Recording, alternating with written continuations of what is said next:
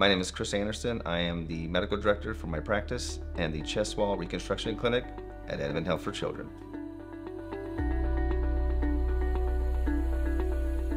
So the two most common types of chest wall abnormalities are sunken chest or pectus excavatum and then pigeon chest or pectus carinatum. Unfortunately, both those defects worsen throughout the growth spurt or adolescence. Someone might decide to have this surgery not only because their improvement in their psychological health based on the appearance of their chest, but children with pectus excavatum, it can compress the heart and lungs, resulting in poor athletic performance. And for the pectus carinatum, it can result in improved lung expansion. Fortunately for pectus carinatum or pigeon chest, surgery is uncommon. We have this new invention called the Pectus brace. This is an actual brace here in my hand. It can be worn under your clothes or it can be worn on the outside of your clothes. And the longer you wear it, the quicker the correction of your pectus carinatum or pigeon deformity. The brace is worn where this bigger plate is on the back and this front small plate is in the front over the greatest protrusion of the pigeon chest.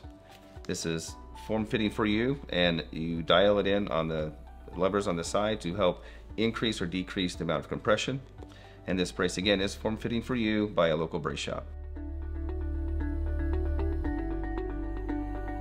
There are a few ways to treat the pectus excavatum. We like to start with the least invasive or non-surgical means, and that's with an invention called the vacuum bell, which is made in Germany.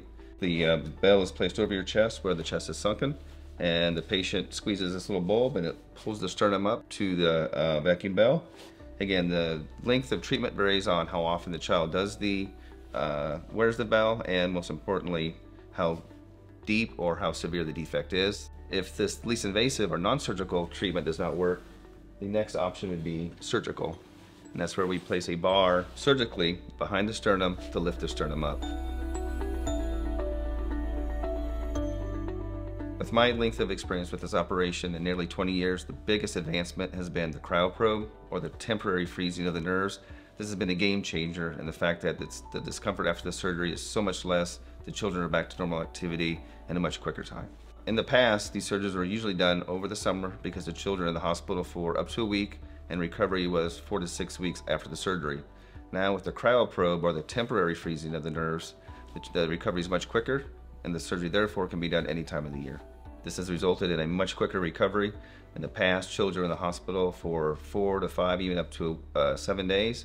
Now they go home in 24 to 36 hours. So once you've completed your short stay in the hospital, when you're at home, I encourage you to ambulate or walk around.